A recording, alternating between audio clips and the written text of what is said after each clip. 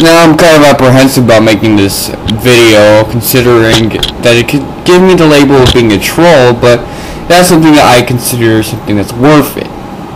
See, a lot of times when I point out something that not a lot of libertarian anarchists and anti-statists like me or I point out something that they respect, like maybe Ayn Rand or Ron Paul, and I criticize that, I get a lot of dislikes. I think I get a lot of dislikes because they kind of jump to the conclusion that I'm doing something bad for the ideology in general, and that's something I disagree with. Now, I've been a yes man to fringe elements for a lot of years, and I still consider myself a yes man. And in his Ning site, which I was in around 2009, I got to see little links to PayPal funding for a future stateless society. These theoretical libertarian islands, which last couple months have gotten more recognition. And I'm trying to make an evaluation whether, not if this is going to work or not. That's not my main interest. My main concern is, what kind of island is this? Is this really libertarian? Is this really stateless? Is this really an anarchist? Those are the main concerns that are going through my head right now. I have to make those evaluations. The common myth is that stateless societies have never formed without private property.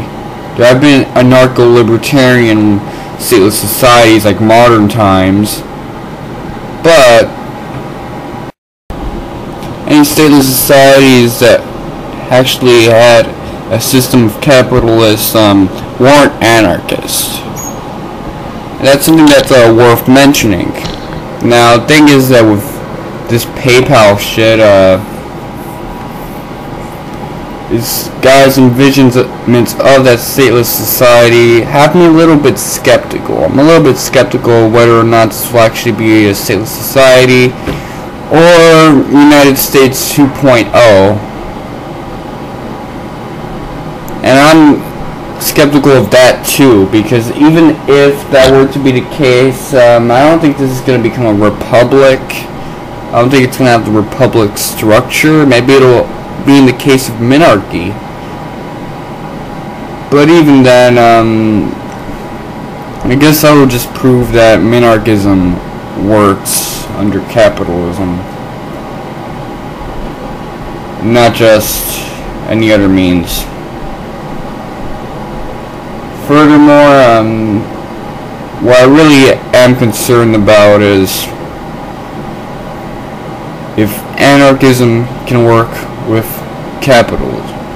Not just stateless societies can work with capitalism, because that's familiar with the more medieval stateless societies, but rather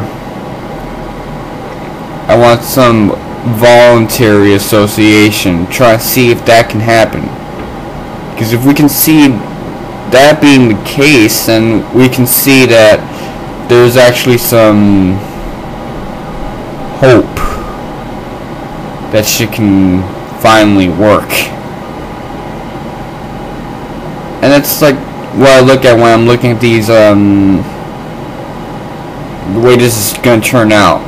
And it's going to be a while until we see how things will work out and things of that nature.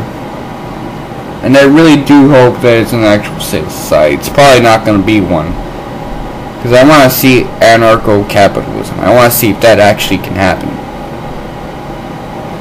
Not just stateless societies that are anarchist and have private property, or stateless societies that are not anarchist but they're capitalist and therefore have private property. I want to see the whole shebang. So then I could see how versatile, how dynamic anarchism really happens to be. And I think that's the biggest thing, personally. Alright, so I'm pretty much done here. I know that's a bad catchphrase, but that's my main concern.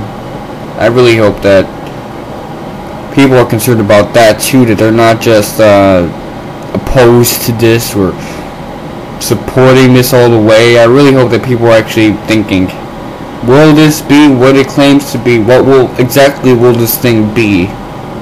Not just if this is gonna work or not.